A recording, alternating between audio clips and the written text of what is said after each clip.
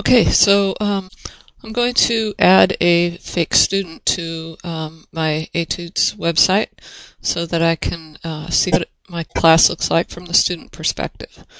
So to start out, you click on Site Info, the menu, and click Add Users. On this page, we are going to be selecting the first option, guest users using email address. That should already be selected, but if it's not, click on it.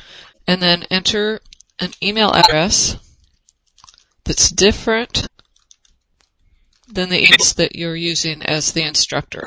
It can't be the same one, so you have to have a different email address. Scroll down.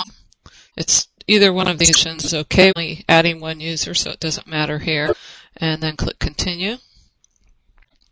And now on this page, we're choosing a role for our user. And since we want to see what it looks like from the student side, we're going to choose the student role for this user. So click next to student. You can double check the user email address here. Click Continue. Again, it's showing us just a confirmation here. The user ID is going to be your entire email address that you entered. And right now, their last and first name is the email address.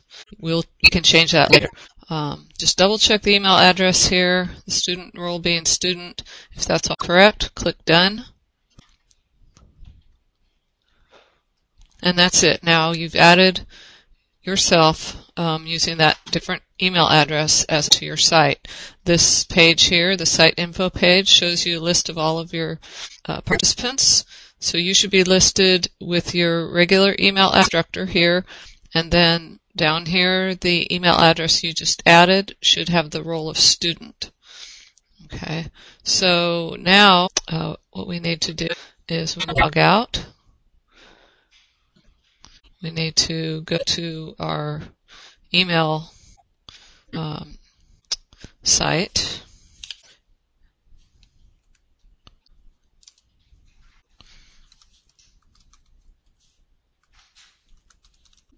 Log in and retrieve our email.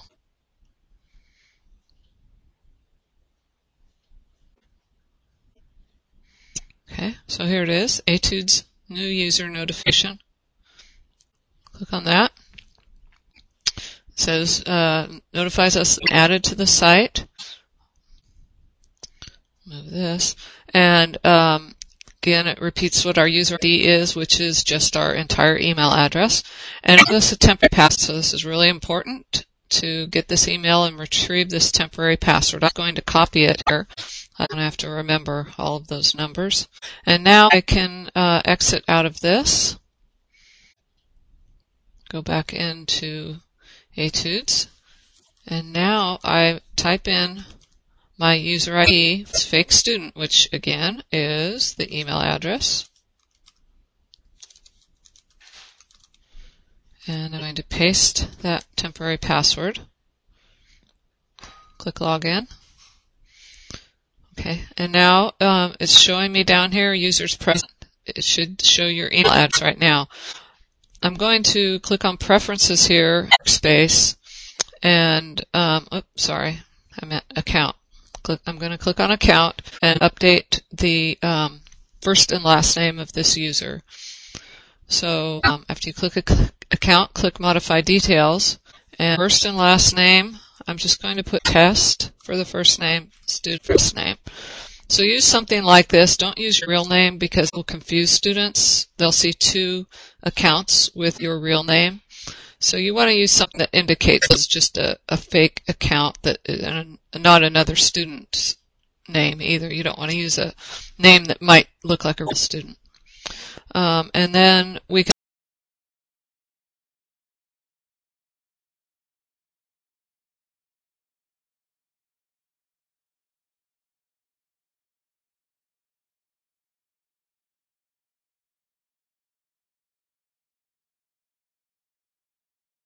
also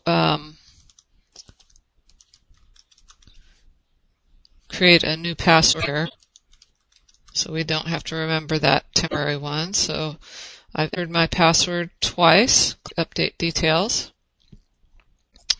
And now I should be able to access my class as my fake student. And as you can see, it has updated with this test student as the user name. So that's it. That's all there is to it. Pretty easy.